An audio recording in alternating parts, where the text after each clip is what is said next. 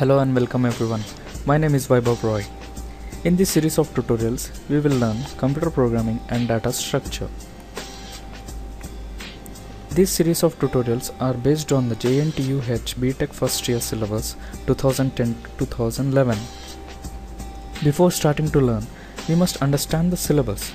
It will be very easier to understand the subject if we know what we are going to study. The computer programming and data structure is divided into 8 major units like Unit 1, Unit 2 and so on up to Unit 8. Now let's see what are the topics we are going to cover in the Unit 1. Unit 1 is the Introduction to the Computer.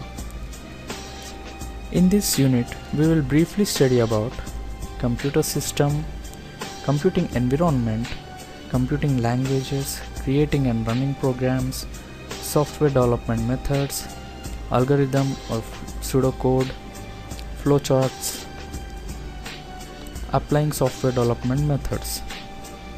Don't get confused, it's just the syllabus or the topics we will study in upcoming videos. In the next video, we will study about the first topic, computer system, which is this one. Okay, thank you for watching. For all my videos, go to my channel youtube.com/VaibhavRoy. If you have any questions, suggestions, comments, please email them to vaibhavroy@engineer.com.